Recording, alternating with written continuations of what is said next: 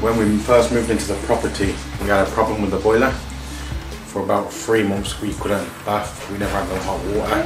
We had to either go swimming so we could have a shower, go to local family members' house so we can have a bath. We had to fork out extra money and buy hoodies for everyone to keep us all warm, because we had no central heating or nothing.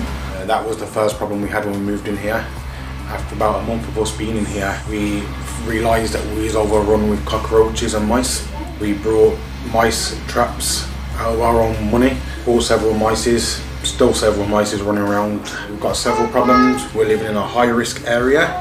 Our back door's broken, where we've had to plonk a piece of wood there so nobody can get into the back. We also had a problem with the flooring, where it was asbestos. We've had to have the flooring lift. We couldn't use the room for several weeks. We're overcrowded already as it is in the property, so using one less room wasn't